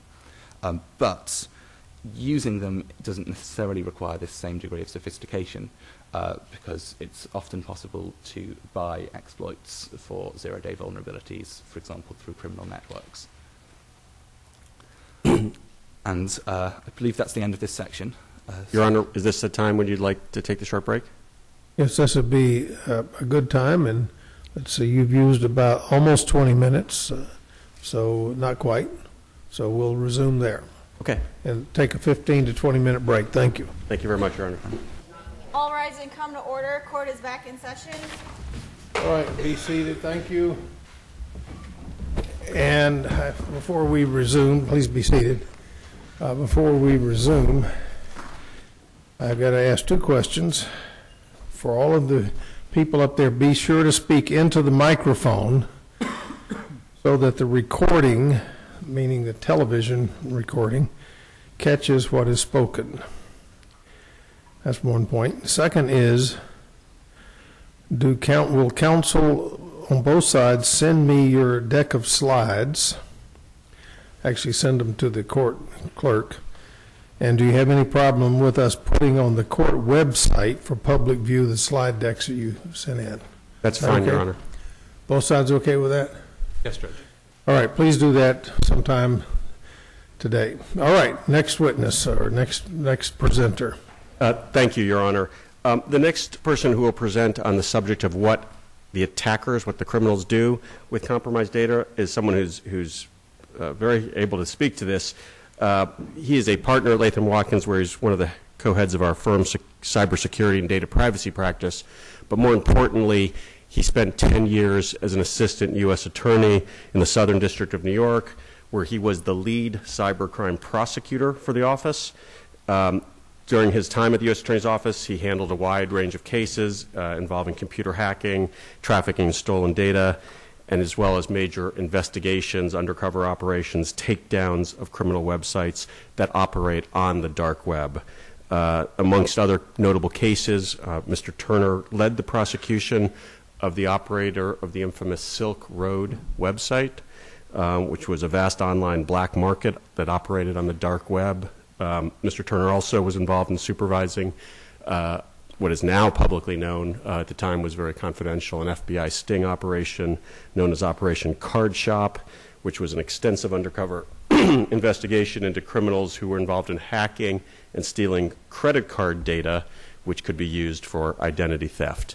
So Mr. Turner will try to help you understand the mind of the criminal from this perspective. All right, excellent. Thank you.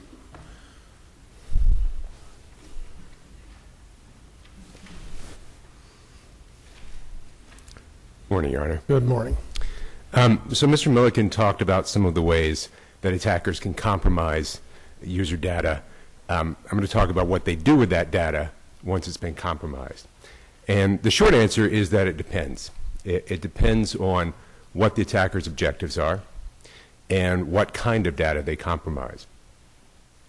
So there are there's a diverse population of attackers out there, and they can have very different motives and very different playbooks. So one actor set you hear a lot about these days is nation states.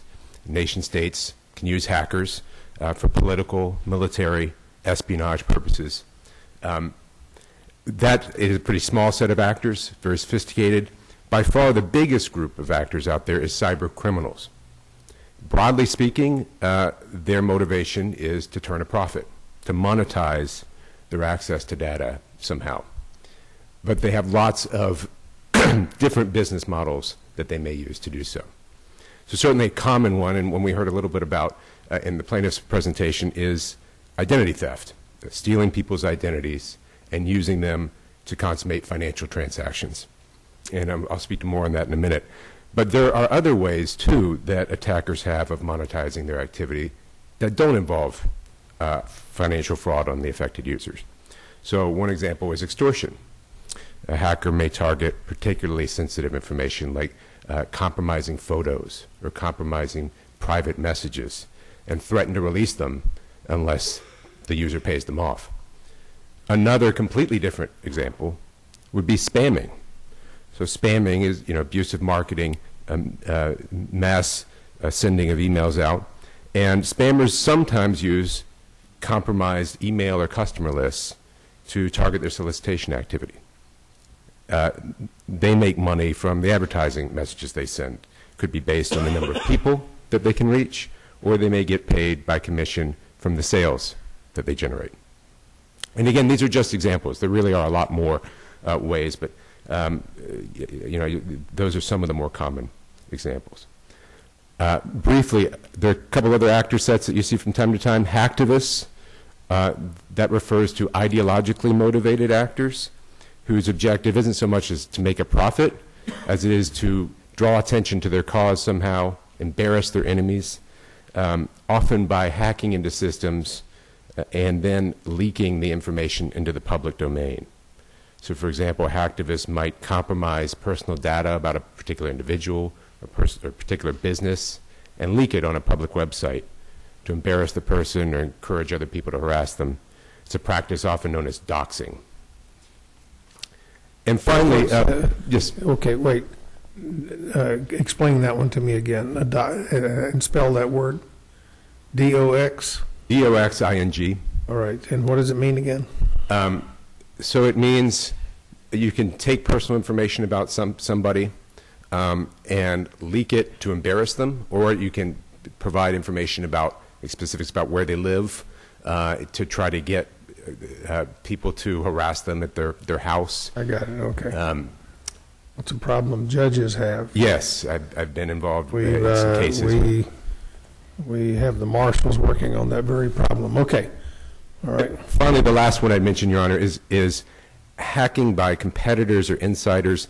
Sometimes attackers seek information that they can use for some form of competitive business advantage. You see this often from people who leave one company and go to another, but they retain credentials or something like that.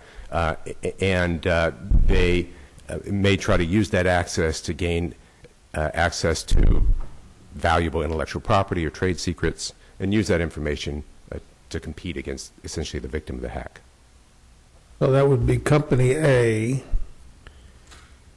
has an employee who leaves, goes to company B, and that employee somehow has credentials to get into his original employer so he can continue to monitor, or she can monitor trade secrets and so forth. Yes. Okay. That's a common fact pattern you see, or they have some back door to get in. It doesn't have to be a former employee. It can be just some independent competitor. Okay. So, as I said, attackers do vary widely in their objectives, and as a corollary to that, they vary in the types of data that they target. Some data obviously is useful for certain objectives, but not for others. So, taking identity theft as an example, I just want to focus for a minute on what types of data hackers target when they're looking for data that's useful for identity theft, and how they typically monetize that data.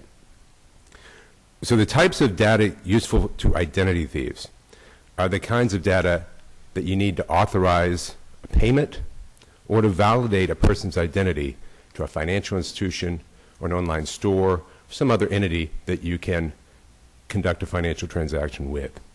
So credit card information is obviously a classic example. Fraudsters can use that information to make online purchases. Another example would be payment account credentials. Something like a PayPal account, a username and a password for a PayPal account. That can be useful. You can also have, though, non-financial account credentials that attackers can recycle. So, for example, because users often use the same usernames and passwords for multiple sites, you could have a hacker compromise the usernames and passwords for a website for cat lovers or something like that. For what? For cat lovers or whatever. I mean, it's a non-sensitive website by itself, but then the attacker can try those same usernames and passwords at lots of different sites, including banks, including stores, see if they work, and get into accounts that way. That's a practice known as credential stuffing. Social Security numbers. That would be a different type of example. Obviously, you can't make payments with Social Security numbers, but that's the sort of information that can often be essential to validating a person's identity to a financial institution, so that you can open up a new credit line in their name, for instance, or possibly take over their account.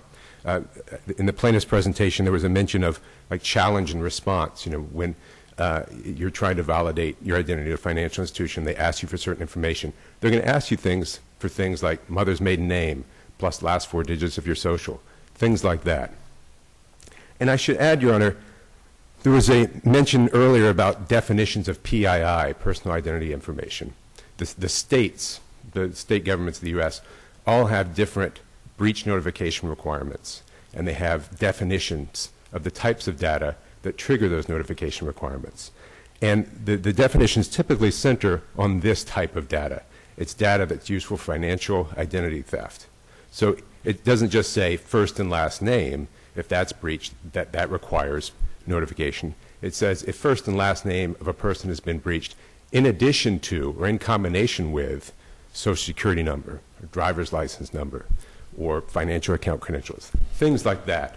That's typically what's covered by state breach notification requirements, because this is the sort of danger they're designed to protect against. So typically the hackers who obtain this sort of data don't commit the identity theft themselves. Instead, they harvest it and sell it to others who do. And that's where the dark web comes in, Your Honor. And that's a subject I'm intimately familiar with. As a former prosecutor, I had several major investigations dealing with sites on the dark web.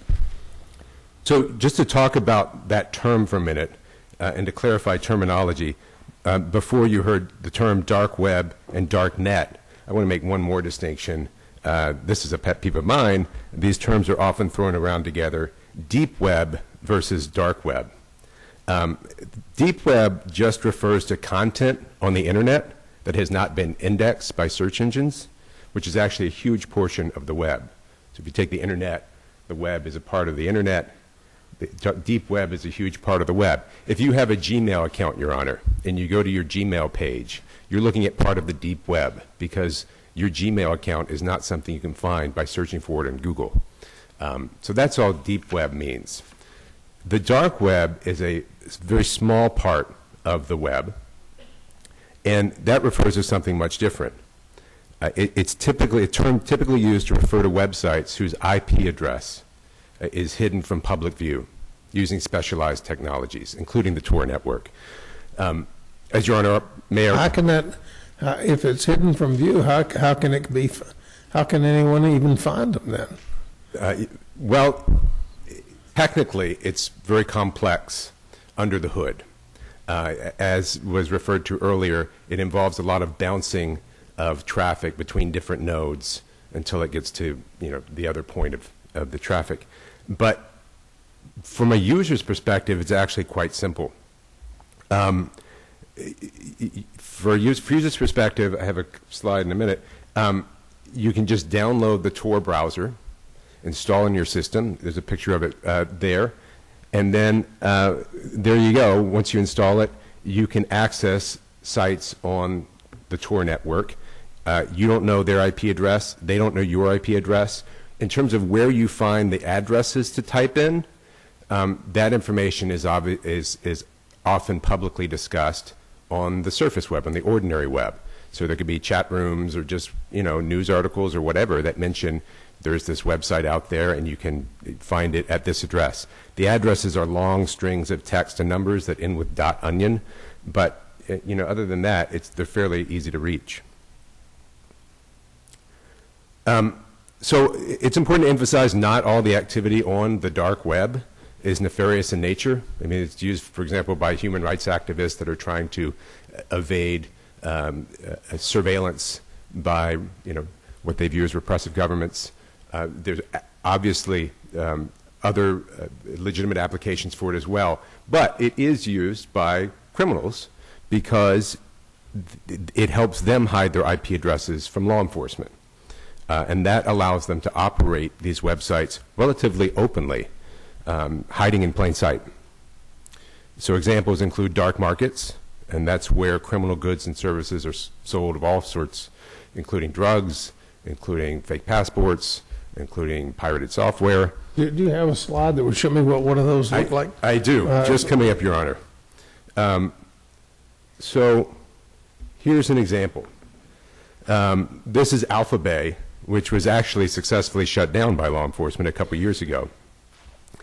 And as you can see from the browse categories list on the left-hand side, it's essentially an online department store for all sorts of criminal goods and services.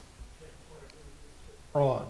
Fraud, drugs and chemicals, counterfeit items, that would be things like counterfeit passports, etc., digital products, counterfeit software, and here, this is under digital goods, might as well be under fraud as well, are banking fulls. So before you heard the term fulls during the plaintiff's tutorial, this is what fulls are. It's actually a technical term of art, a fairly technical term of art on the dark web. And what fulls mean are full account information, typically from a bank or financial institution or a retail store. And as you can see, especially from a financial institution, banking fulls include things like Social Security number, driver's license number, information about net income, all the things that you would need to impersonate someone to their bank to get control of their account or to open up a new account in the person's name. And as you can see here, you can get this information directly on dark web websites for cheap. This is $2 per account. And this is typical. There is a glut of this information on the dark web. Unfortunately, it's widely available to identity thieves who want it. So what would you do? You'd go, I know you say you shut that one down, but you'd go to that site and say you want to get 10 of these accounts, and so you would give them $20, and they would they would then send it to you over the internet? Yes. And you pay for it using bitcoins or other cryptocurrency. So, you know, they're not taking credit cards on these sites, but they're taking digital currency that can often be hard for law enforcement to trace. And this could be operating anywhere in the world. It wouldn't necessarily even have to be in the USA. Correct. It could be hosted in the USA, but that would be completely invisible to the user and very hard to determine. How many sites like that do you think they're operating right now? I don't have an exact count, but there would be a number. It would probably be dozens. Dozens? Hmm. All right. And that is part of the dark. That's part of the dark web. Okay. But as I said, that's not the only business model used by cyber criminals. And as a counterpoint, I wanted to talk for a minute about spamming, which I mentioned earlier. Okay, so spammers engage in abusive mass marketing, and they don't need to perpetrate identity theft as part of their activity. So they're not looking for the sort of data that we were just seeing on Alpha Bay. They don't need social security numbers, that sort of thing. They're looking for contact information and marketing information that they can use to target their solicitation activities. Sometimes, certainly not always, but sometimes that information comes from hacking. So for example, there have been major data breaches where the data stolen consisted simply of email addresses and names. That information by itself is of very little value to identity thieves. But it is useful to spammers, potentially, seeking to blast out messages to as many users as possible. And what would those messages say? All sorts of things. So often spam is used to sell things like off-brand drugs, male enhancements, many, many things. It's the click rate, the rate of actually generating a sale can be very, very small. There was one study that showed, like, I forget what it was, but something like 1/10,000th of 1% of recipients actually, purchase something. But that's the game, is to send out messages to as many people as possible to get a click, to get a buyer. So if you send out 1 million, you might get 100. Is that it? Is that Something the like idea? that. Okay. Okay. And then are these real sales, or are they just phony sales? Both, Your Honor. It could be both.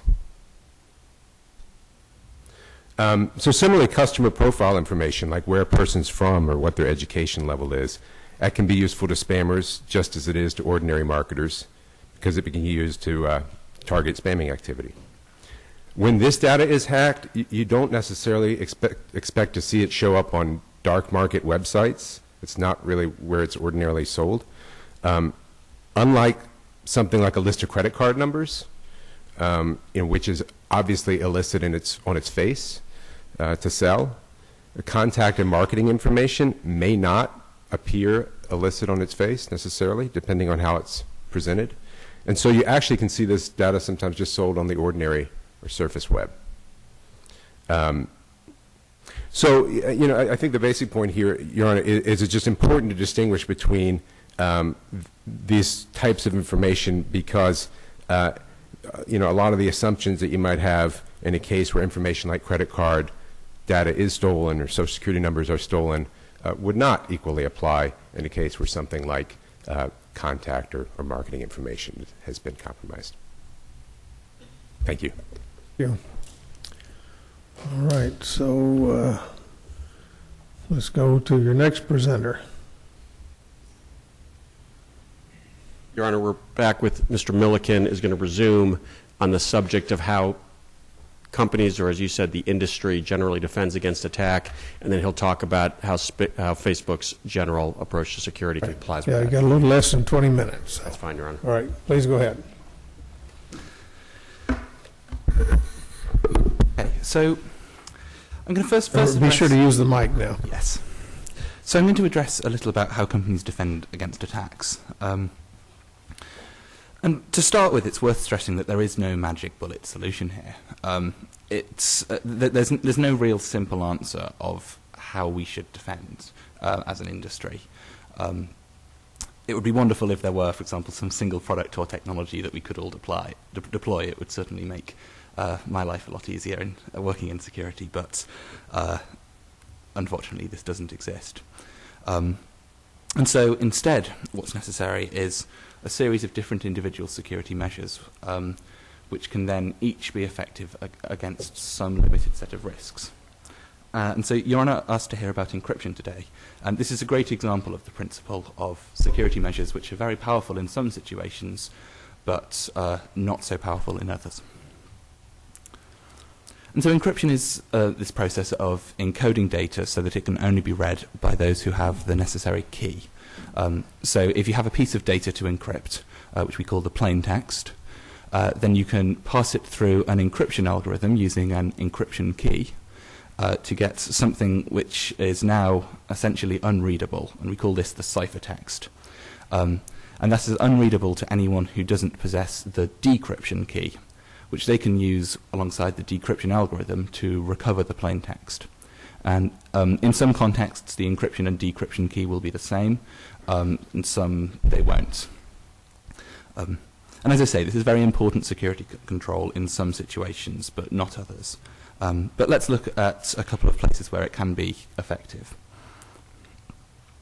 So the first is encryption of data at rest. And so data at rest encryption is really encryption of stored data. For example, if you have data stored in a database. So if we look back at this attack where someone has actually got into the company network with malware, they're accessing a database. And so their goal is to exfiltrate data from this database. And they want to steal the data this way. But now all they've stolen is ciphertext, which is meaningless to them.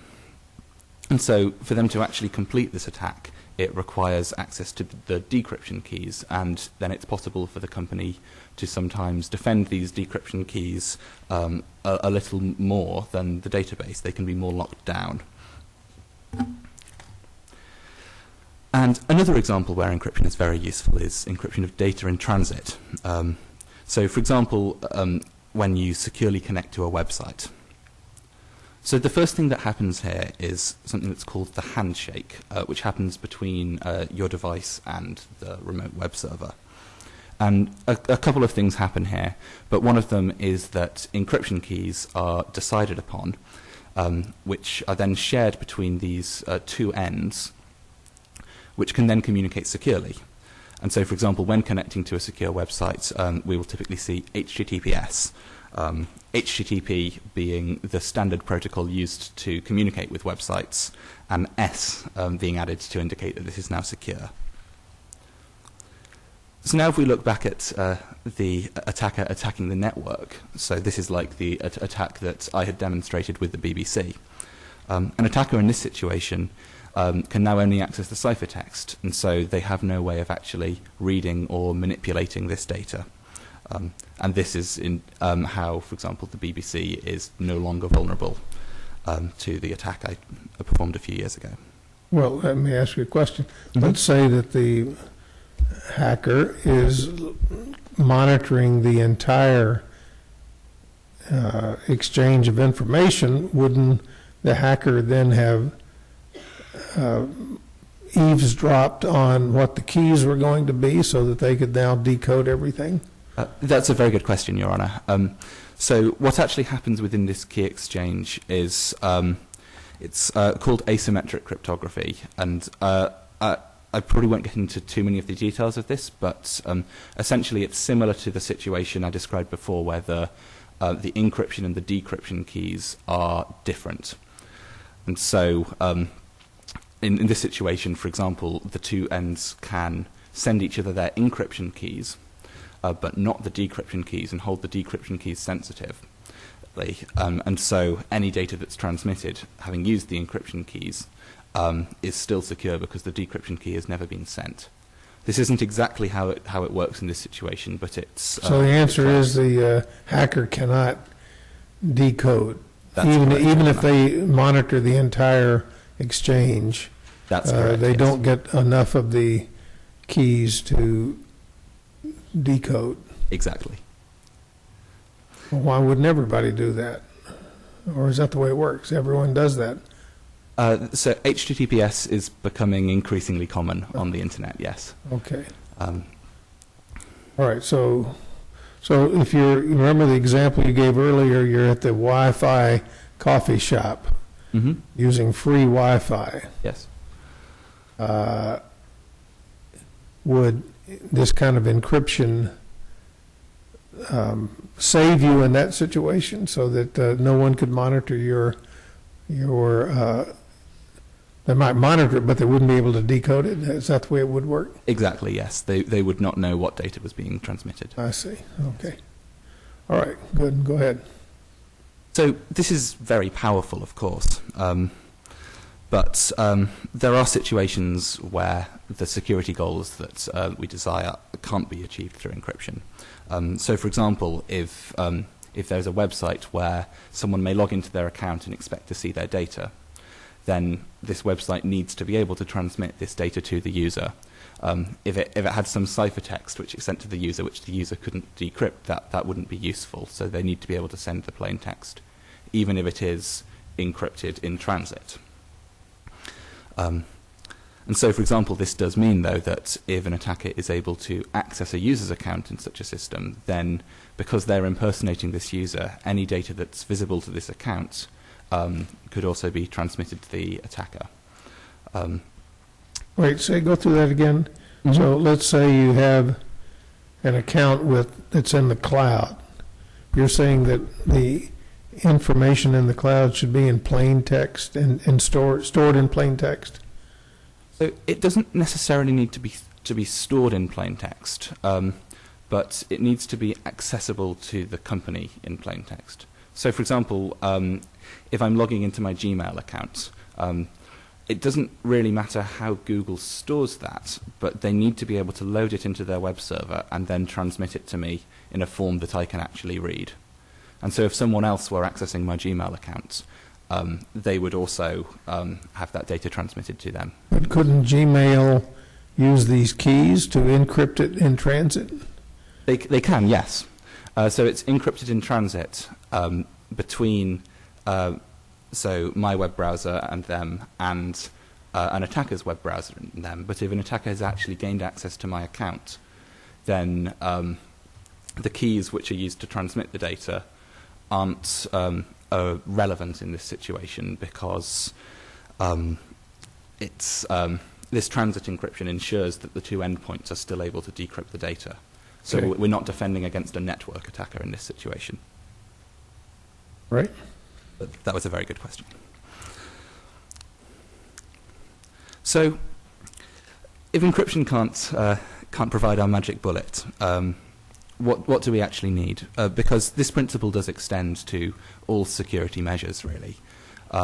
There is no single security measure which can provide a complete solution to protection, and instead we need to provide comprehensive security programs using broad range of controls.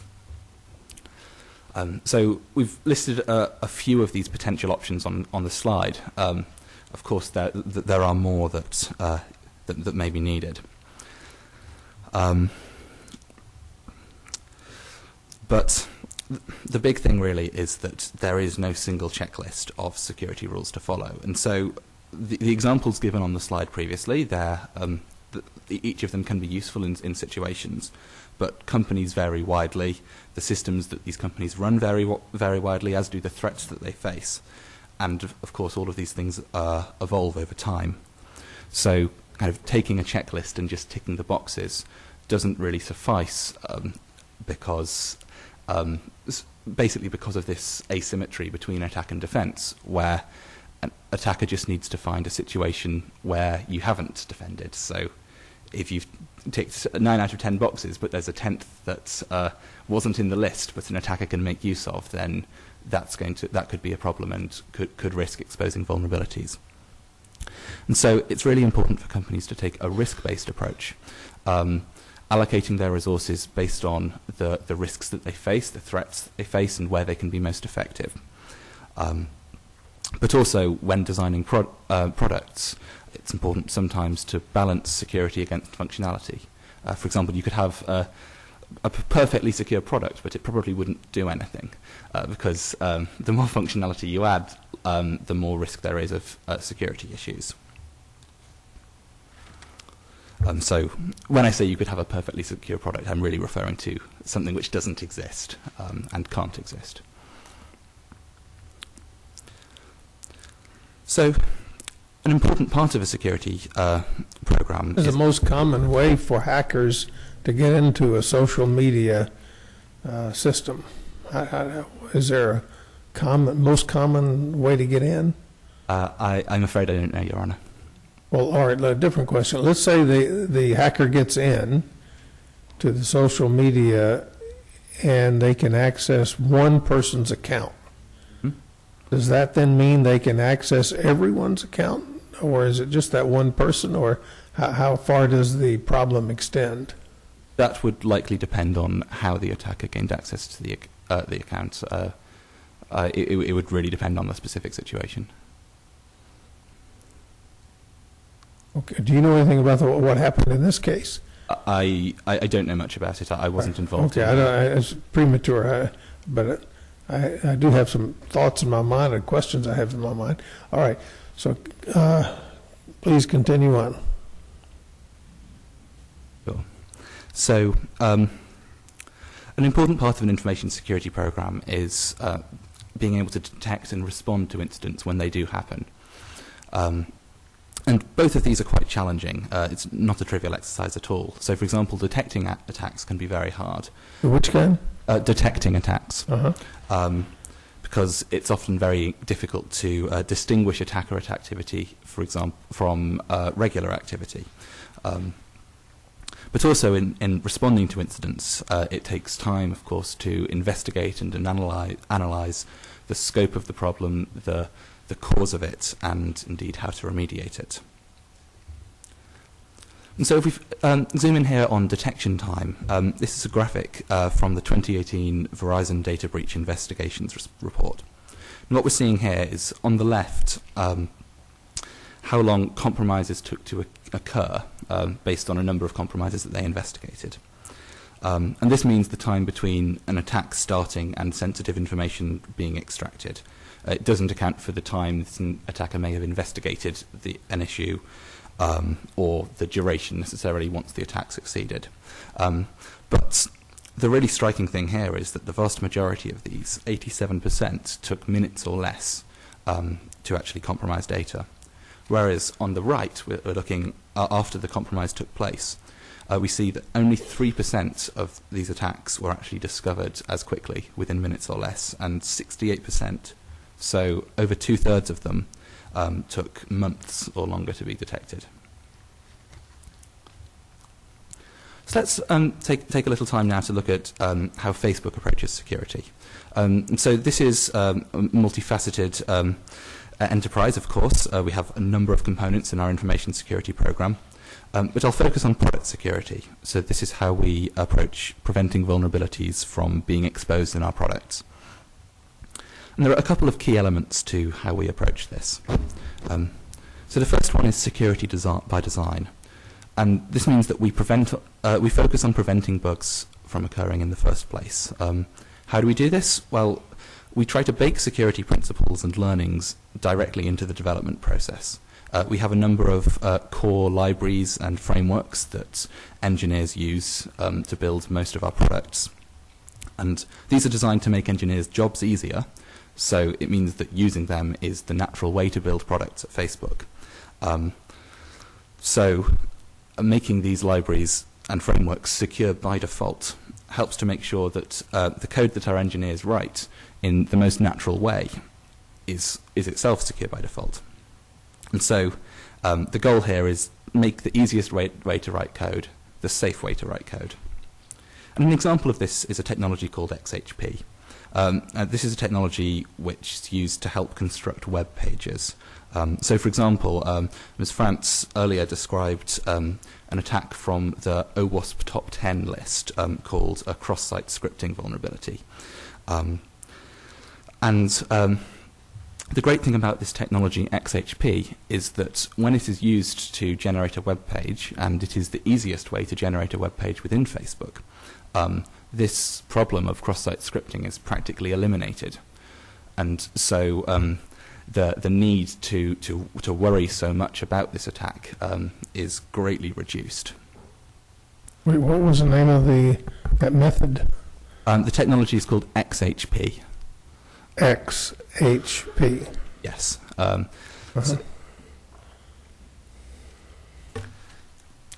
so the second core part of our approach is called defense in depth. So in the interest of time, I won't dwell on this slide because the next one covers it in more detail. But really what we're talking about with defense in depth is having multiple layers of security. And so we want to maximize the number of things which serve to prevent any given security vulnerability from existing or at least being exploitable. And so, hopefully, any potential vulnerability may be prevented in a number of different ways. So we can think of this like a funnel with multiple filters, each of which prevents a number of bugs. May let some through, but in aggregate, the goal is that there's a very good chance of all bugs, or most bugs indeed, being caught, or at least... When you mean bugs, you mean what? What is a bug? A bug is a situation in which software behaves incorrectly. All right, that's what I thought. So it's, in other words, it's a programming error. Potentially, yes. Oh. And what we're really interested for security is when bugs are vulnerabilities, and so when they allow someone to actually take some action that they shouldn't be able to do. And so let's say we have this funnel with a set of potential bugs going into the top. Now let's look at some of the layers.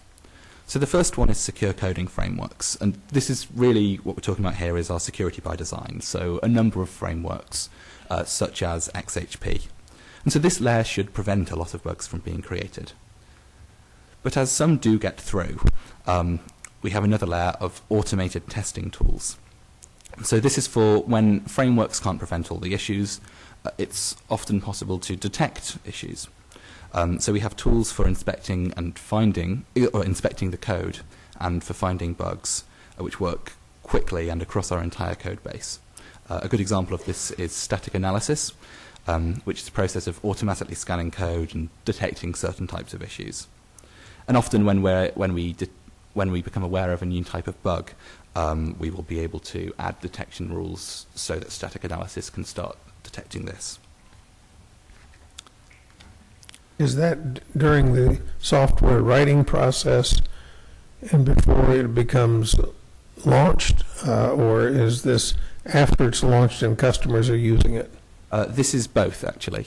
So our automated testing tools will run when engineers submit code as, say, candidate code to be landed into our products, but also because sometimes we learn about new issues and we add new rules, we also run these across the existing code base and our existing products so that we can apply our learnings to what is already out there. So with these top two layers, we've caught a lot of bugs, but there are potentially still some remaining. So next we do have peer design and code reviews. So this is to make sure that someone has always checked code before it gets deployed, and so someone has always approved it. And so, when we have new products coming out, often they'll go through a security review, working with security experts to help with this. And then finally, we have our red teams and our bug bounty program. And these are, so the red teams are people that we employ, security experts inside, and the bug bounty program are people externally who we incentivize. And the goal is that if the bugs do hit our products, we want to find them. And so our red team will try to attack us as if they were an advanced attacker. And our bug bounty program tries to ensure that if people do find bugs from the outside, they're incentivized to tell us about them rather than keeping them to themselves, or worse, telling someone else about it. What does that mean? Do they get some money for telling you that? Sorry? Do they get money for saying, we've discovered a bug in your program? Yes, if they find a valid security vulnerability, then they will get it. But this is also an iterative process. And so if we're detecting something a lot, we'll start to try to prevent it. If we see something a lot in routine internal review, we'll try to push it further up in the prevention and detection process. Likewise, for red team exercises and bug bounty programs, when we learn about new issues, we will try to prevent them from hitting the product in the first place. And this then allows us to catch more bugs more easily. And in the interest of time, I'll... yeah, because you got about 2 minutes, but go ahead. Okay. So the key thing here to mention is that often technology that we need doesn't already exist. And so we've actually built a number of industry-leading technologies that can help to prevent vulnerabilities. And so I've listed some of these on the slide, but I won't go into the details. Is this a true statement? Just that if you had brilliant programmers who wrote perfect code, you could devise a Facebook-type system where millions of people were using it, where no one would ever get hacked, or is that just impossible? I'm talking about absolute perfection here. Is that possible? I believe absolute imperfection is impossible, but actually, even if you did have perfect code, we still need to think about, for example, hardware vulnerabilities. And so sometimes it can just push the risk further down the stack. But could a hacker, if you did have perfect software code, could a hacker located, say, in Lithuania, could a hacker in Lithuania hack into your servers if the code was perfect? It's difficult to say. If there was absolutely perfect code, which, to clarify, I don't believe exists, but then maybe that could protect against it. But as I say, the complexity of these systems, for example, in Facebook we have over 100 million lines of code. It means that, like, detecting, anticipating the number of potential interactions is just impossible. 100 million. That's a lot. Yes, it is indeed. Okay. Okay, you make one last point, and then we'll bring it to a close. Okay, so I'll quickly summarize then.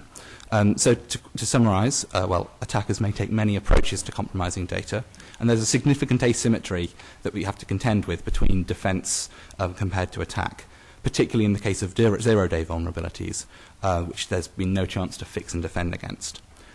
There's a wide variety of motivations and objectives for attackers. So, for example, many do want to commit identity theft or financial fraud, but there are many other motivations, such as spamming, for example. In defense, it's very important to take a risk-based approach because threats vary by company. Each company must decide what its risks are so it can prioritize what to defend against. And finally, Facebook leverages many layers of defense, and the primary and first layer of this is security by design. So we aim to prevent bugs before they're even there to detect. Thank you very much, Your Honor. Okay, thank you. You've been very helpful. Thank you. All right. Your hour is up. Thank you very much, Your Honor. I have hard copies for your clerk, both single-sided and double-sided, depending on what. Thank you. We appreciate that, but also send the emails so that we can put the electronic versions on the website. We will do that this afternoon, Your Honor. Thank you. Thank you very I much. had a brief question. Sure. Is it okay to submit that in PDF format, or do you want it in PowerPoint format? I think we want it in PDF, don't we? What? What? Both? Why do we need both? I don't know. What kind can you submit it in? Your Honor, we could submit it in either, although a PDF form is probably more secure, so we might suggest that we submit it in that way. I think we both all agree on that. Let's use PDF and be sure that you give us the key. Yes, we will do so, Your Honor. We'll understand what we're putting up. Thank you.